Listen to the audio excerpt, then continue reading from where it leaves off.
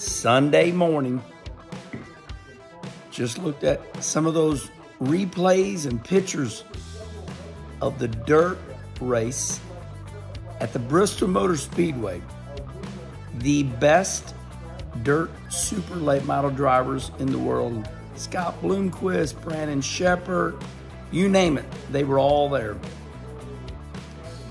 Was there 5,000 people in the grandstands? What happened, dirt racing fans? You all talk about how bad those NASCAR crowds are. If they just put dirt on it, we'd show them. Come to our local track. We'd show you how it's done in NASCAR. So they put dirt on the Bristol Motor Speedway, and I think 12 of y'all showed up. Well, it was too cold. My kids were in school, and everything. It was an experiment. I will give you that. But it had to be, this subject had to be brought up. I'm not a bad guy. I'm just saying, okay? So some things we try, they just don't work.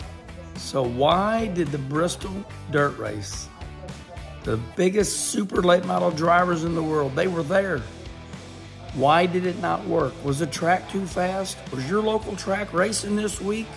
Did you have things to do and you couldn't make it? I love you all. Respond right here. Why were there not any people in the grandstands? Okay, I'll give you 5,000 people. There was 5,000 people. All right. What happened? Respond here. Thank you, and I love you.